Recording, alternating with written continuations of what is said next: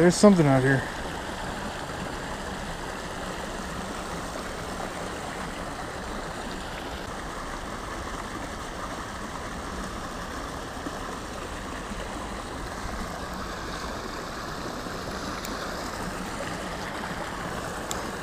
Oh, that was lucky.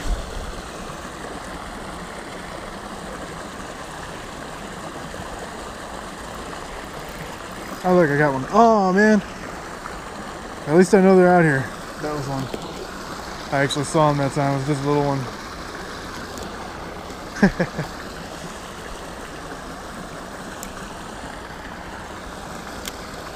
Okay. I know they're out here now.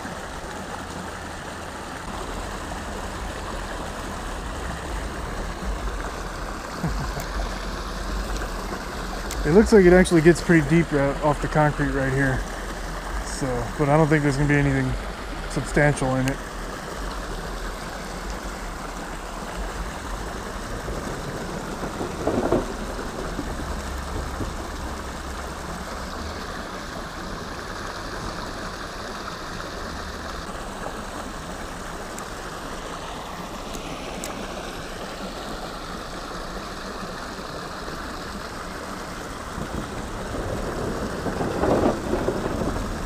Yeah, it sounds like thunder every time somebody rides across that bridge.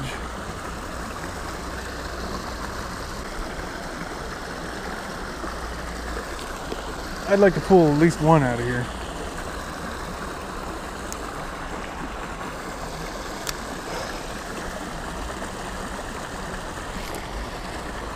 Well, there was a bite, but they're not catching the hook. So what I'm going to do now is open it up just a little bit, so maybe I'll get some better penetration, get a hook up.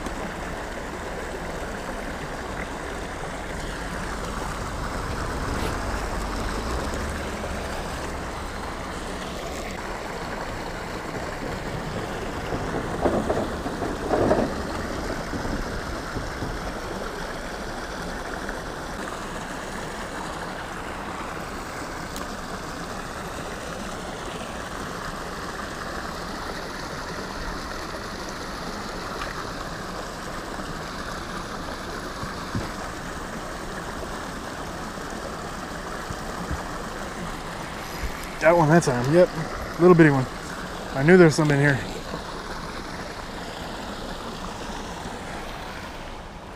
Oh man, he fell off.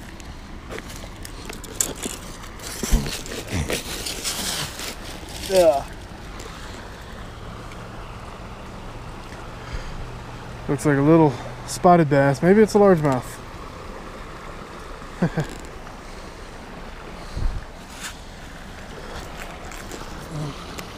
Here we go.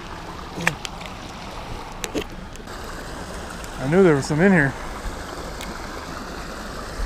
I think that first one I had was actually a little bit bigger, but he slipped off. The problem with Yamamoto Senkos is they don't last very long. They get torn up easy. And you gotta start finding different ways to hook them on. The regular Senko, that's not a big problem. You can always wacky rig it, but swim Senkos, it's a little more specific, you know. At least I know there are bass in these little creeks. Okay, this looks like a much better spot if I can find a way to get down there.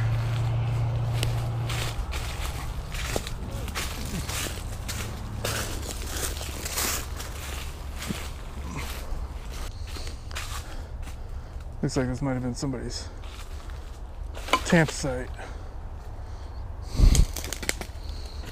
Bra hanging from the tree there. Pair of pants over here. Oh man, that's a good spot over there. It's a big storm drain.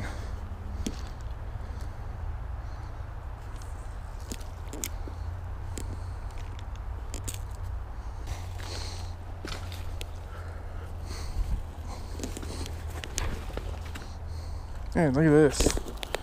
Old 5-inch floppy drive. Wonder how long that's been sitting here. that's where I want to cast. Close enough. It's hard to get in there because of all the trees. It looks like it might actually get pretty deep over here. Yeah, it's pretty deep out here. There is potential to be some decent sized fish in here. And I'm willing to bet that nobody ever fishes in here. Yeah, not only is there an old floppy drive, there's an old Nokia cell phone. Man, these, haven't seen one of these in a long time. These are one of those bricks that just last forever. There's an old screwdriver here. What else we got? Looks like an old thermostat.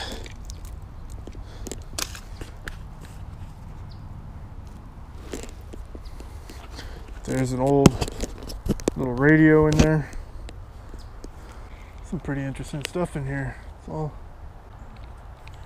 looks like there's some old stone foundations over there. I don't know what they might be from. Yeah, some kind of old metal frame right here. I didn't even notice until right now. I don't know what that's from. Maybe a handrail or something.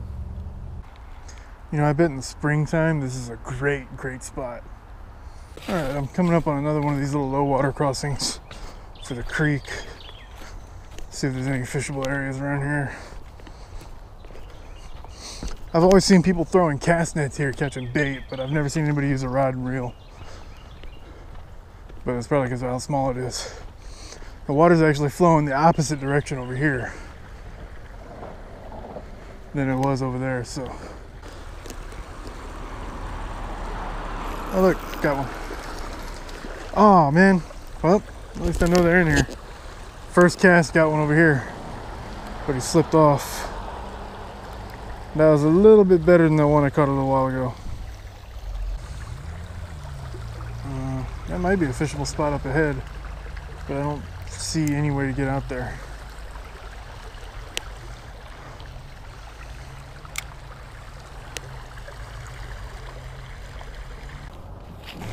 Alright, I had 3 for sure that I saw, but 2 of them got off. I only landed one of them, but that proves that there are fish in these waters that will go after Senko, so there's bass out here. This creek right here, the water's running that direction. On the next one up this way, the water's going the other direction, so they're connected. They kind of zigzag through the road here. And over here, back in this way, there's a little pool area that gets pretty deep, and the creek splits, it forks, and it goes off that direction, or it comes from that direction, and then it also goes off that direction through a tunnel in the hillside. And I would like to be able to get back in there and see where that tunnel leads, but I'm also going to toss out right here right now.